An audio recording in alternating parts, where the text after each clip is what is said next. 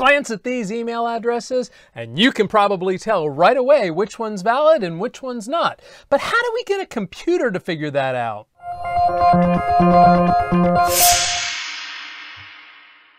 Now, I don't know anything about how the human mind works. I do own one, but that doesn't mean I got a user's manual for it. But I do know that I can recognize right away which one of these is a valid email address and which is not, based on some sort of pattern recognition that's going on in my mind. But how does the computer tell? Well, if we're going to look at this from the point of view of the computer, more than likely we're going to scan across this in order to see if we've got the correct order of characters and types of characters as we encounter them along the way.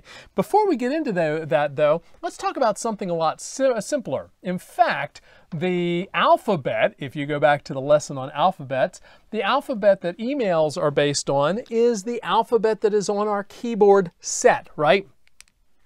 Let's take a much easier alphabet. Let's talk about the binary alphabet. Remember, the binary alphabet is just the elements 0 and 1. We can come up with every possible binary value just using those two elements from the binary alphabet. So let's try something. Let's talk about serial communication. Now, serial communication uses just ones and zeros, and it sends them down in a row, in a stream. Now, whenever we talk about receiving data from a device across a single line, so we're going to get one bit at a time, we're going to encounter these bits one bit at a time, you have to have information in these pattern of ones and zeros that tells the receiving device, hey, here's a marker for when this is starting to happen, or here's a marker to indicate this happening. And it helps the receiving device understand and count the bits as they're coming in, understand what each portion of the message means. The specific type of serial communication we're going to be talking about is Ethernet. Now, you don't really need to know much about Ethernet or even any sort of serial communications to follow along with what we're going to do in this lesson, but I want to use this as an example. Now, the Ethernet starts out with two things. Before you can get to the frame, before you get to the information that you're looking for in this message, you have something called a preamble, and you have a start of frame delimiter. Now, all this is a way for the receiving devices to kind of get in the rhythm. They know the speed at which the bits are coming, they synchronize, and they're good to go. That's really the primary purpose of the Ethernet preamble. And the way it works is you get this long stream of 10, 10, 10, it just keeps going, okay? Now, how do we know when the preamble and the start of frame delimiter are over? Well, it's pretty easy. The last byte, the start of frame delimiter, is just 10101011.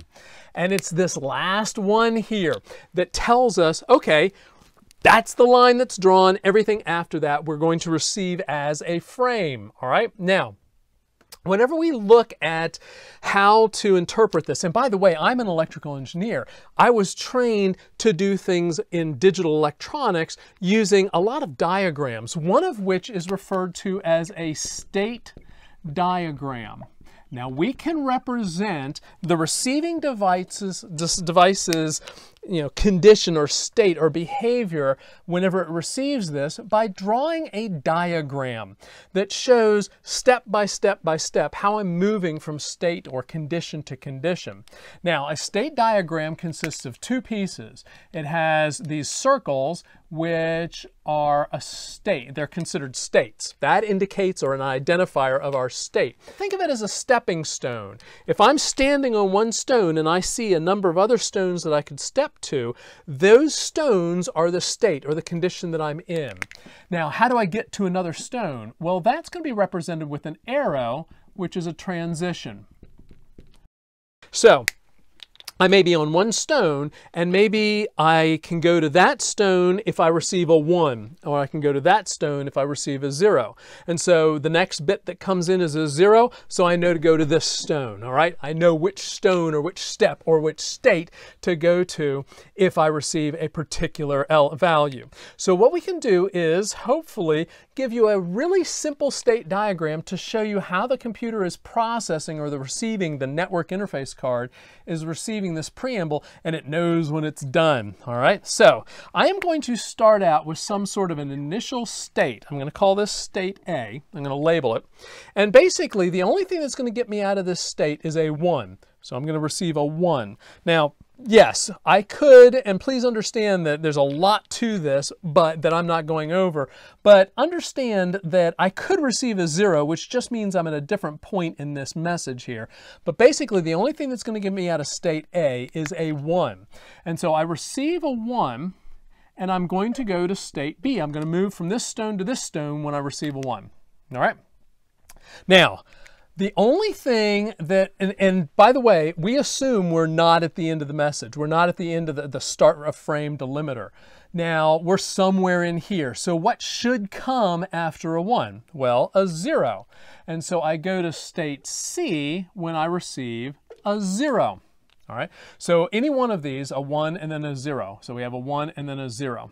Now, after that, you expect to see a 1, right? So 1, 0, 1. The next one should be a 1. And so a 1 takes me to state D. Now, where do I go from here? Well, if I'm in the middle here, I expect 1, 0, 1, and then another 0, and then a 1, and then a 0, and then a 1, and a 0. And so what I could actually do is simply say, as long as I receive a 1, then a 0, then a 1, then a 0, then a 1, then a 0, I'm just simply passing through this message. But what if I receive a 1 followed by another 1? Well, that other 1 is going to get me to state E, which is going to be right there. It's going to tell me that I've received the start of frame delimiter. The next bit that's coming is part of the information. Now, let me try and explain a little bit more about this diagram. First of all, I need to receive at least 1, 1, 0. All right? And so that's why you could have said, well, Dave, why didn't you go 1, 0, 1, 0, 1, 0, 1, 0? Well, because if I had started at state C, and I received a 1, 0 and just kept receiving 1, 0, that's fine. But I could have also started at state C and received a 1, 1, which might not have indicated that I had received this preamble. It could have been that I just got a couple of 1s here up front. Yes, it's a little bit more than that. But what I want to say is that I want to receive at least 1, 1, 0. I want to receive at least 1, 1, 0. If I started at state C, I could have gone into the 1, 1. I could have gone to state E without receiving any 1, 0s. So we need to at least get some 1, 0s out of the way. Now this is a pretty ugly drawing, right? And what this drawing is telling me is that, like I said, I've got at least 1, 0. Then I can have as many 1, 0s as I want after that, or I could have no more 1, 0s and just simply go 1, 1. Now, what would happen if I needed to, say, send you an email describing this process? If I wanted to send you a text message, this drawing really needs to be in the form of a picture, right? So what if I instead wanted to give you an expression, almost like a mathematical expression to represent this operation? That is where today's lesson comes in, regular expressions. And regular expressions, sometimes abbreviated RegEx, all right, is just really a text way of describing how to go through this process, the process of going from state to state to state that a computer does on a regular basis. Now, it's going to be based on our binary alphabet. And it's going to say, first of all, and it's a sequence, all right? It's a sequence like we've been talking about in our previous lessons. So I need to make sure that I get at least a 1 followed by a 0. That 1 followed by a 0, remember, we're looking at a sequence here. They're concatenated since they're next to each other. I just didn't put the dot there. So these guys are a sequence. Now, after that, I could get 0, an empty string, or more of that 1, 0 sequence. So what I'm going to do is in parentheses, I'm going to put 1, 0, but then I'm going to put this asterisk here. And if you remember from our previous lesson, the asterisk indicates that I can have any combination of what's inside those parentheses. Now, what's inside the parentheses is a sequence. It is a concatenation of 1 and 0. So what I can have is either no copies of what's in there, the empty string. I can have 1 copy, 1, 0. I can have 20 copies, 1, 0, 1, 0. Okay, you get the idea. So basically, this 1, 0 right here is the first one.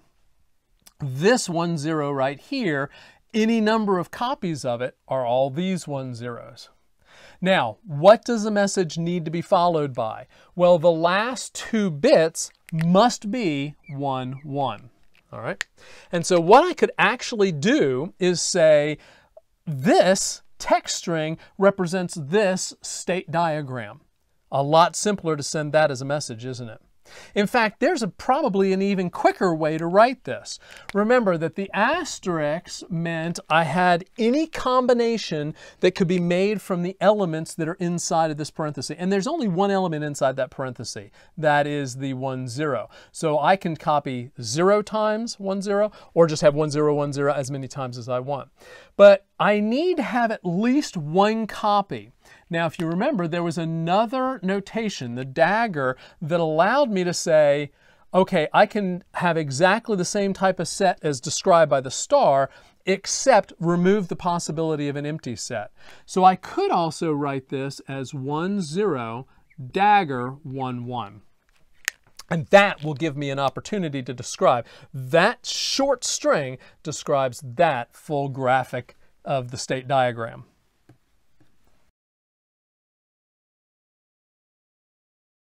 So let's draw another state diagram and see if we can't come up with the regular expression for it. I'm going to have 3 states. I'm going to have A, B, and C. And once again, C is going to be my ending state.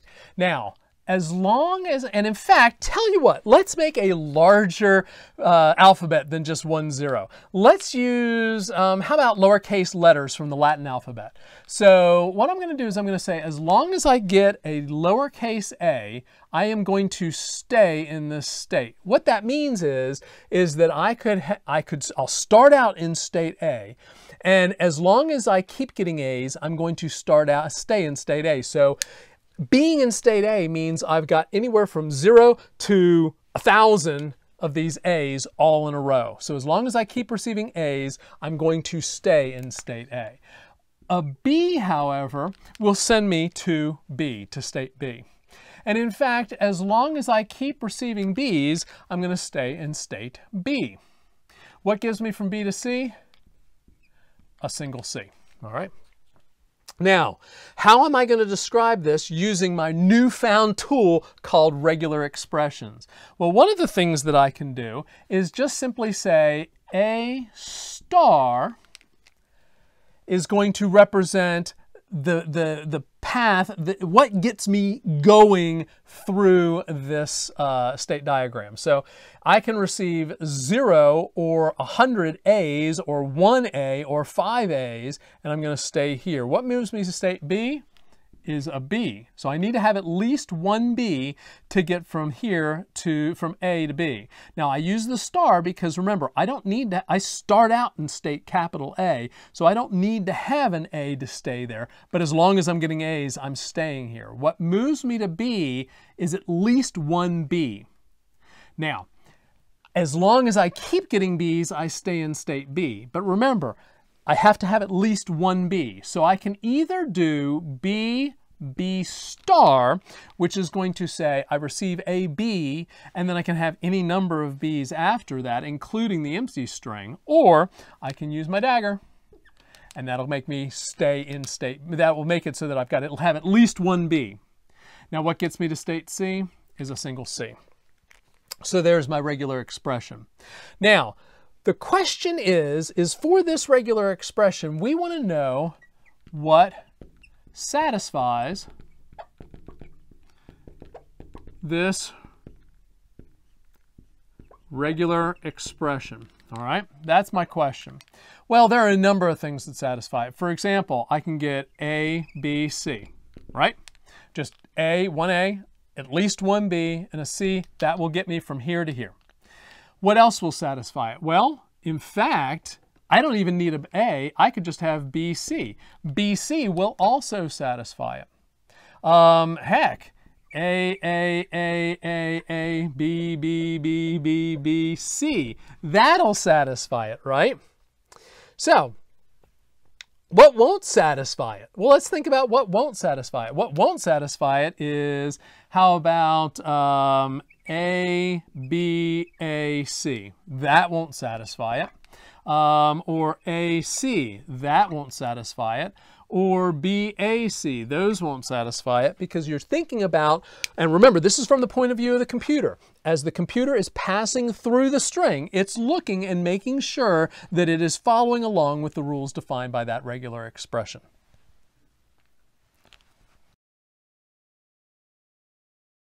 Now, what if there are options? So, for example, let's try one more state diagram. We'll have A, B, and so we'll just say an A takes us from A to B.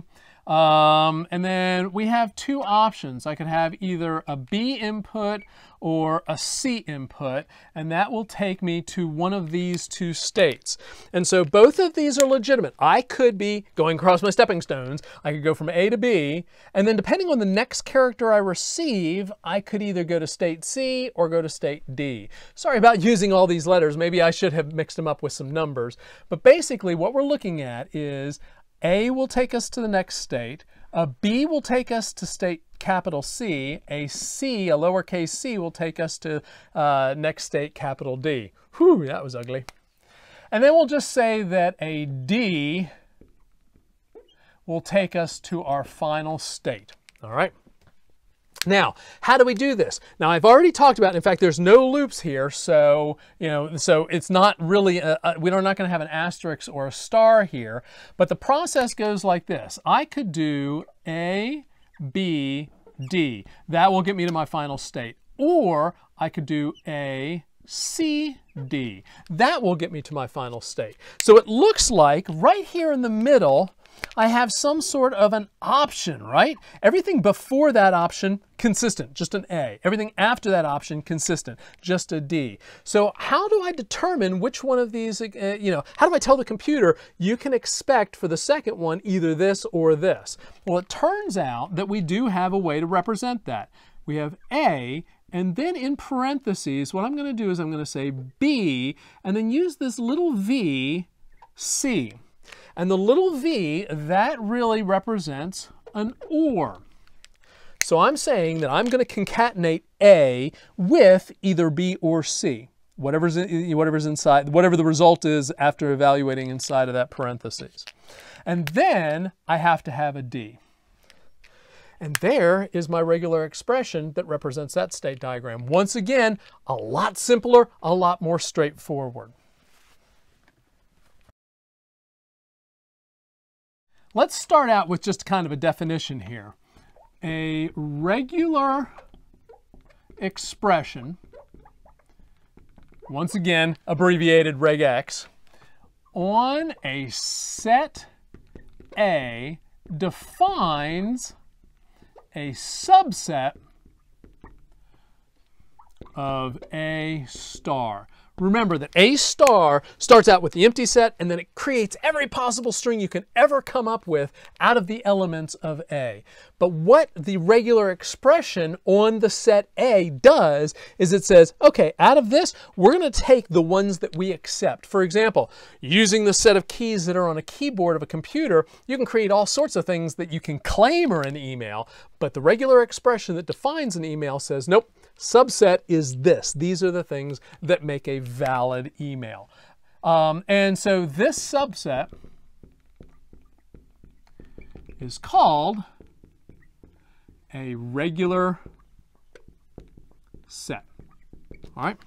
Now we're going to get a little bit mathematical here, showing that, well, we're covering all of our bases in order to create these regular expressions. First of all, lambda, which remember is the empty set. This is a regular expression on A, or a regular expression of A. So you can say that just lambda by itself defines a regular expression. Now, Now we're going to start creating regular expressions based on the elements that are in the set. Because remember, the set A contains elements. Well, the empty set is basically a subset of every set. So it is really an element, can be kind of considered an element of A. But what we're going to do is we're going to say if X is an element of A, then X by itself is a regEx, a regular expression of A. Now we did this already, right? I said that, for example, if I just had the state diagram and I went from one state to another, and the only thing that took me from the first state to the final state is just the letter A, since A would be inside of this set, that would be a regular expression by itself. So we're kind of building up from the ground up. We're just simply saying any element that's in X, that itself can be considered a regular expression. Now, if A and B are regEx of A, then the concatenation AB is also a regular expression of A. So, X. This rule right here, if X is an element of A, then just X in itself is a regular expression to get me from the start to the finish, right? But what the second one is saying is that if A and B are both regular expressions. So if I have a regular expression that gets me from here to here, and then I have a regular expression that gets me from here to here, then the concatenation of the two gets me from the very, very beginning to the very, very end. Now, don't have enough room here for any more rules, so let's make some room and put a couple more rules up. Okay, if A and B are regular expressions of A, then A or B is a regular expression of A. And we've already shown that, right? And so what we've got is that we could do this a couple of ways. I could just simply say, to get from the start to the finish, I could have either A or B, all right? Either one of those will get me from the start to the finish. This regular expression right here defines this sort of situation. If A is a regular expression of A, then A star is a regEx of A. And A dagger is a regEx of A. Now, this is not to be considered a full list of all the possible ways we can create regular expressions, but what it does represent is a good foothold to get us started to creating these regular expressions using alphabets to figure out certain patterns of things that we're looking for in text strings or in any string. Now, we have barely scratched the surface here. You know, there are so many things, so many aspects to this very powerful tool. There are some things that can be confusing though. For example, when you go to different programming languages or in different platforms and so forth, the way regular expressions are represented can differ. For example, it may be that instead of parentheses, you use square brackets, or it may be that instead of being able to represent just a single element of an expression, you're actually going to represent a range. All those things are things that you're going to be capable of doing whenever you start expanding into other platforms and so forth. But once you get a good hold of how regular expressions work, you'll be able to validate user input coming from a website, you know, things like email addresses that are being submitted on a form. You can search text files for strings like part numbers and so forth. You can represent complex strings with a single regular expression. Beware, however, there will be different syntaxes used on different platforms.